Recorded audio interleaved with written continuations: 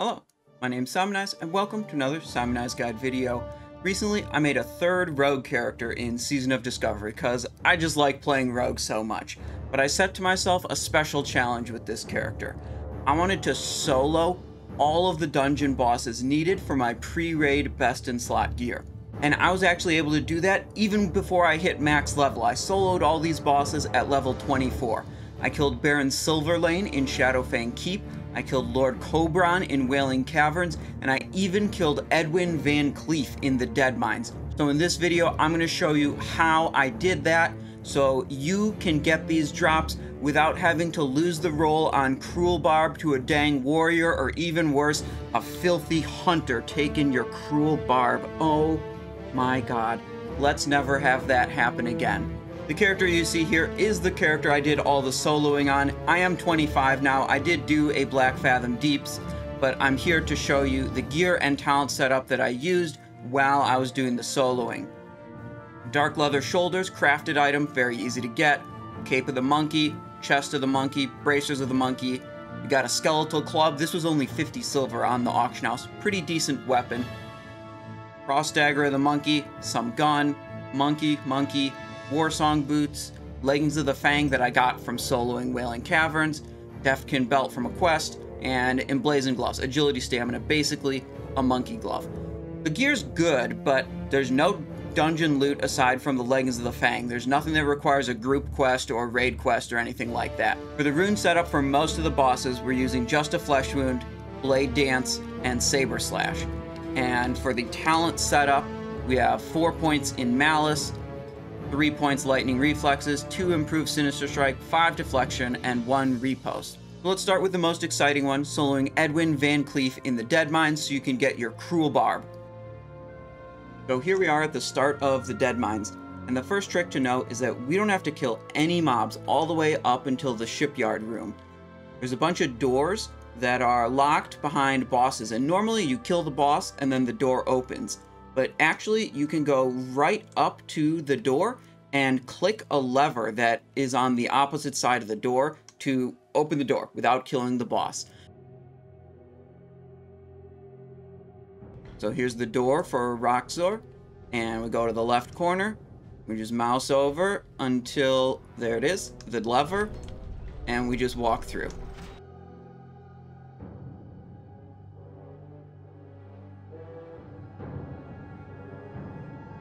Here's the shredder door, and there's the lever.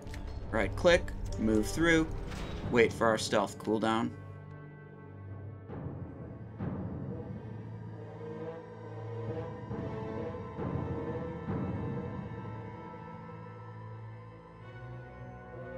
Now here's the last door for Gilnid, and there will be a couple mobs nearby, and if you want to do this without catching aggro from any of them, you need to wait till they've wandered pretty far away.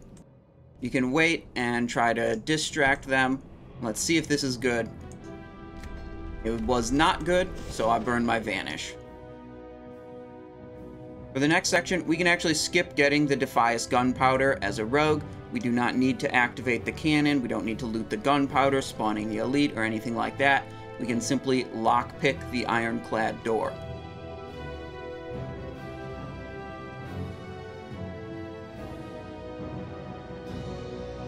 Getting past Mr. Smite can be a little bit tricky. Could distract to the left and jump to the right will usually do it.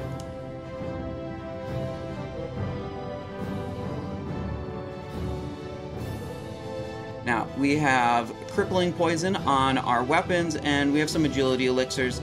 That should make it a little easier for us to kill these, and the crippling poison really helps because these mobs will attempt to run away when they get low, and if they chain pull one into another, it can be kind of frustrating.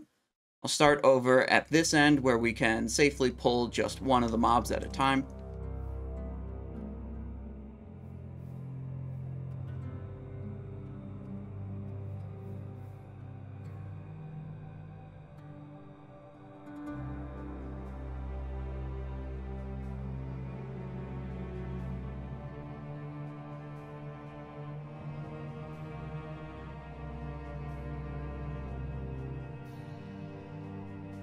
Now that we've cleaned up the trash mobs, our next goal is to take out Captain Greenskin. And we're going to do this by killing the pirates one at a time and then fighting Captain Greenskin. We'll start with a sap on the pirate and we'll kill the Squall Shaper first, and we're going to pull him over a little ways.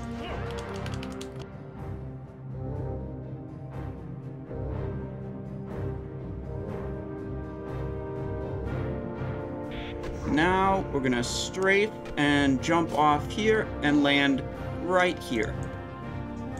This is an evade spot. We're just going to chill out right here. The mobs are going to reset. I have this poison on me. I'm going to wait for it to deal damage, and then I'm going to bandage myself so I don't die to this poison. But as we stand here, the mobs are going to reset. And that Squall Shaper we killed is not going to respawn. This allows us to heal up without having to burn a vanish cooldown. You can also achieve the same thing by simply vanishing and letting the mob reset, but this method is pretty nice.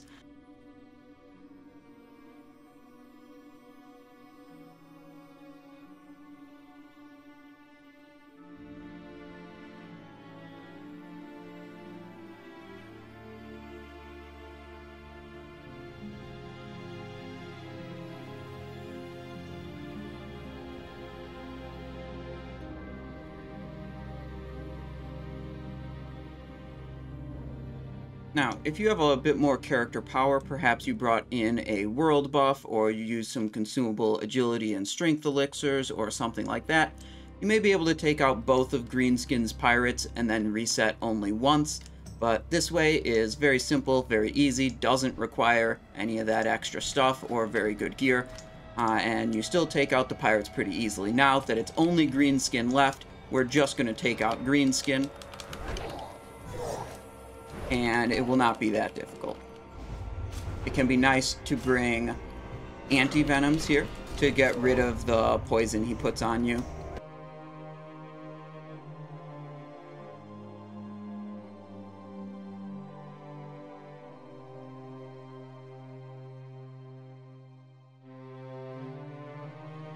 Now Greenskin is dead, and we're ready to face Vancleef. But if you haven't done this strategy before, what you should first do is practice the jump that we're going to do. And we're going to be jumping back and forth right here. So this part is very simple. That's just hold W at the right angle. Sometimes jumping makes it easier. And this is jump onto here. And then this is move forward and jump, then release both keys to stick to the wall. Then press a jump and release it, and then tap W. Now you're here, and hold W, and you're over. And as we repeat this back and forth, Vancleef is going to run back and forth like that. We're going to change up our runes for killing Vancleef. We're going to use Quick Draw on the chest, and we're going to use Between the Eyes on the legs. Between the Eyes is very important, because we're going to use it to stun the boss. And if we stun the boss when he's above 50% health and then drop him below 50% health, he will not spawn his second set of adds. Now, the most difficult part of this fight is going to be right at the start. We need to kill both of the Defias Blackguard before we start kiting Vancleef. Having a healing potion ready to go, having evasion, and Thistle Tea as well is very helpful. Here we go.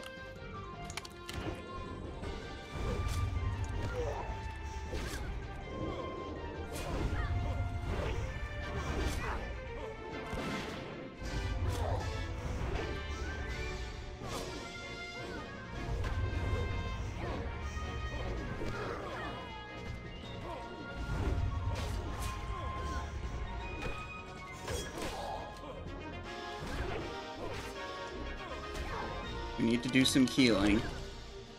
We'll position better so I'm close to where I want to be in the end. Healing. Okay.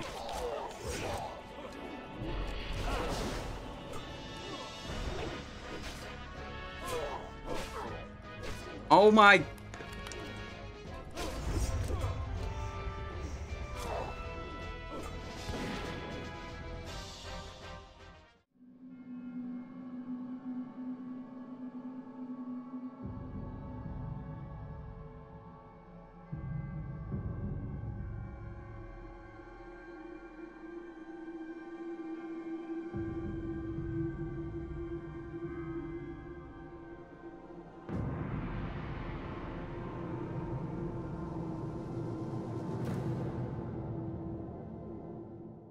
54.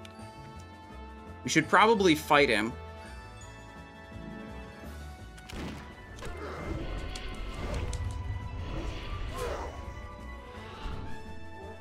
Okay, good. We skipped the... It's easy going from here. It's easy at this point, you guys. We skipped the summon.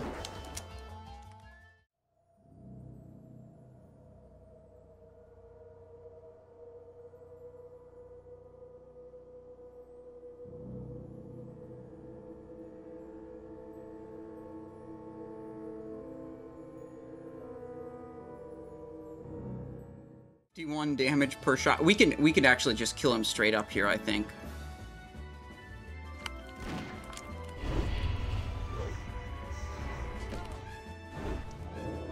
Yeah, I mean, eventually you kill him straight up.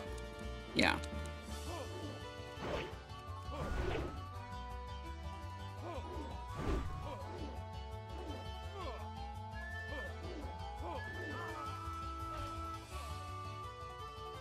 First try.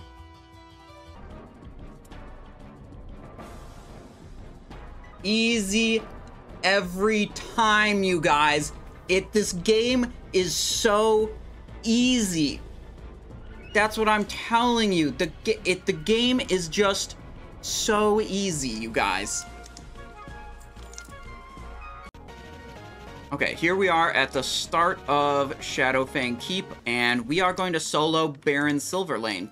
We're going to get experience from him, and the ring is definitely going to drop this time. Okay. Now here, you do not have to kill this boss to activate the NPC. If you're on Alliance side, you talk to this NPC instead, but it's basically the same deal. We're going to hit the lever. Go in, boss is attacking us, that's fine. Hit the dialogue option and hit vanish. He's just gonna go on and do his thing and open the door for us. Hit a distract. And we make our way out.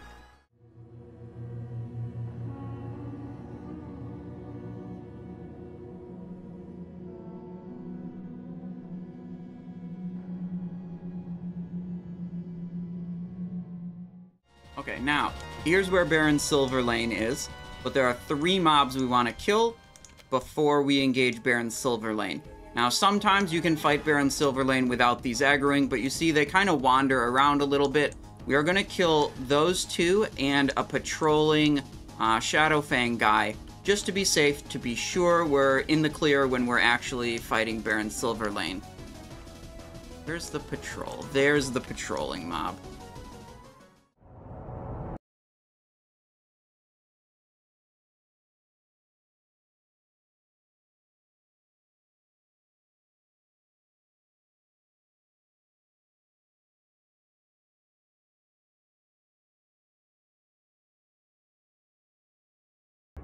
Oh, oh shoot, that's kind of annoying. It's not that big of a deal, but I should have kicked this to prevent him from applying it. I forgot that they do this.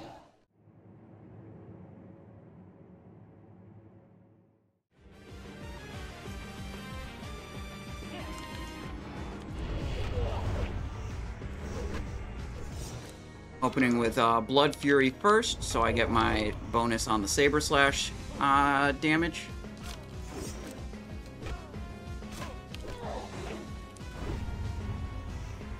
You see, he really just, he doesn't deal that much damage to us when we have Blade Dance and just a Flesh Wound. We just kill him before he kills us.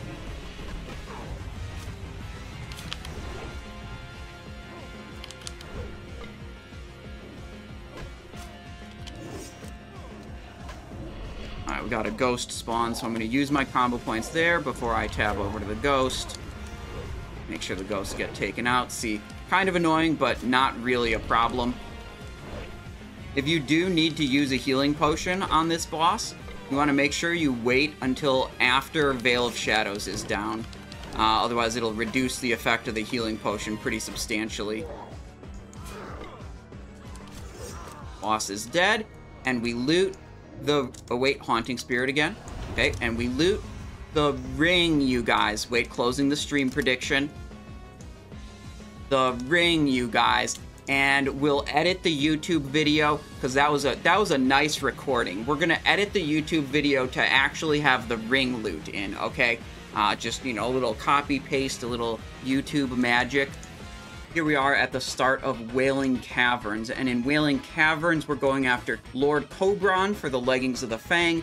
So we're just gonna run in here, hopefully get our Leggings of the Fang and our Glowing Lizard Scale Cloak on the first try.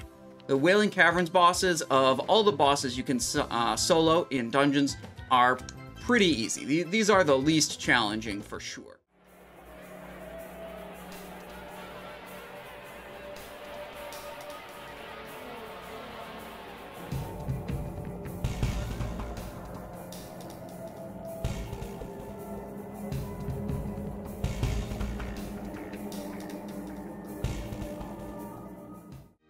Alright, and here we are at Lord Cobrahn. In this area, there is one Druid of the Fang that patrols, so if you want to be extra careful, you just want to wait for him to go away before you pull Lord Cobrahn here. And like I said, this boss is one of the easiest bosses among all the dungeon bosses that you solo for loot. We are simply going to walk up to him and kill him as soon as this Druid of the Fang goes away. Nothing really fancy. Activate Blood Fury, Saber Slash, Blade Dance, start hitting. If he does a healing ability, we might kick it. Yeah, maybe we'll kick the Lightning Bolt. Re-up Blade Dance, hit Evasion.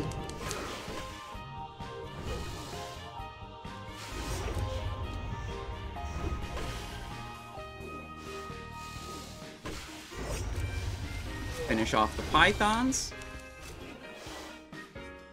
No healing potion required, no Thistle Tea required. Easy peasy. Looting Leggings of the Fang on the first try. Very good. That's what we're looking for. Now, if you were not as lucky as me, you might want to reset the dungeon and do it again. And if you want to do that quickly, you can jump onto this and log out. And from here, when you log back in, you'll be at the start of the dungeon again. Thank you for watching. I know that one was a longer one, but I hope you learned something. I wanted to get all the footage in of all the different strategies I learned while soloing these bosses at level 24, so you can do it too. If you want to catch me live, you can do that at twitch.tv/SimonizeShow, or you can join the Discord, chat with everyone there. All that's linked in the video description. I hope you're having fun in Season of Discovery, just like me.